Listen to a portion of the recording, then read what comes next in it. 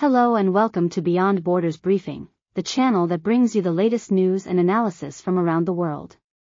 In today's episode, we will talk about the humanitarian crisis in Libya, where a devastating flood has killed thousands of people and left many more missing in the coastal city of Derna. The flood was caused by a rare and powerful storm that hit Libya on Sunday, dumping more than 400 millimeters of rain in some areas, a new record for the country. The storm, known as a metacane, is a hurricane-like system that forms over the Mediterranean Sea and can bring strong winds and heavy rainfall. The floodwaters overwhelmed two dams that were supposed to protect Derna from flooding, and swept away several bridges and buildings along the Wadi Derna River that runs through the city. Witnesses reported hearing a loud blast before the water engulfed the city in a matter of minutes. The official death toll has risen to more than 5,000 people, according to Tariq al-Kharaz, a representative of Libya's eastern government. However, the Red Cross estimates that at least 10,000 people are still missing, and many of them are feared to have died. Rescue teams are searching for survivors and bodies on land and at sea, but the operation is hampered by the lack of equipment and infrastructure in the war-torn country.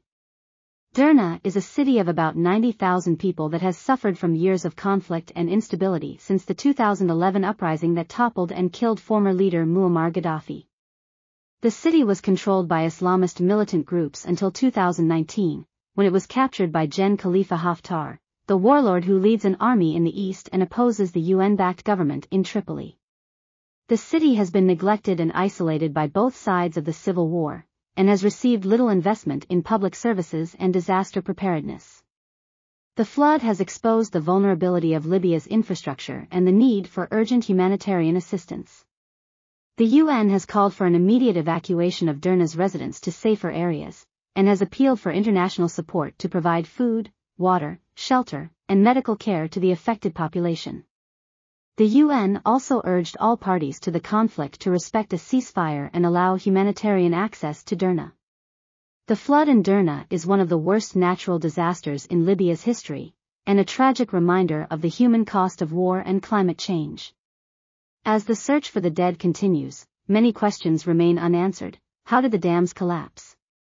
Could the disaster have been prevented or mitigated? And what will happen to Derna's survivors in the aftermath? That's all for today's episode of Beyond Borders Briefing. Thank you for watching. Please like, share, and subscribe to our channel for more news and analysis from around the world. And don't forget to leave your comments below.